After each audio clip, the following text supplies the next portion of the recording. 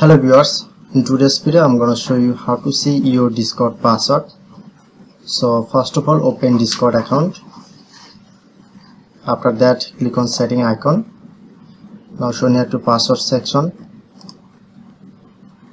So this option is only change password, not showing here to current password. So go back, look at right corner, tap on profile icon. Click on manage your Google account, security option, scroll down, click on manage password,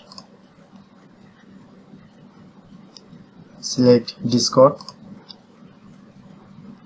and type here to your password, enter your password.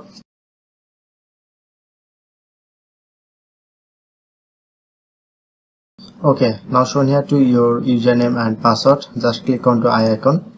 So this is my password. So that's how you can easily see your Discord password. If in this video helpful, please hit the like button and subscribe our tutorial channel for more video.